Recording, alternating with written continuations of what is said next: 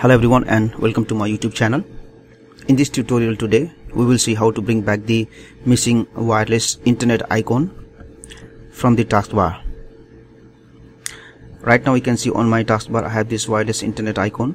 Suppose if you don't have this one, if it's missing from the taskbar, then how do you bring it back?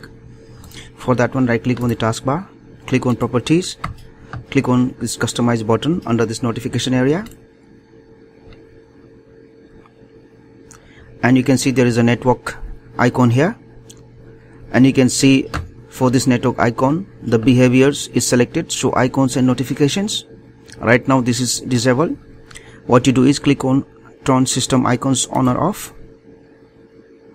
You can see there is network option here, and right now what we have selected is on. Suppose if this is selected off, then what happens is the wireless network icon will be disabled from the, or it will be hidden from the taskbar.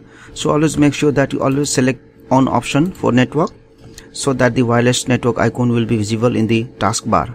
Click on OK. OK, and click again on OK to close this window. So in this way, if a wireless internet icon is missing from the taskbar, you can bring it back. Thanks for watching this video. Please like, share and subscribe to my YouTube channel for more tips and tricks.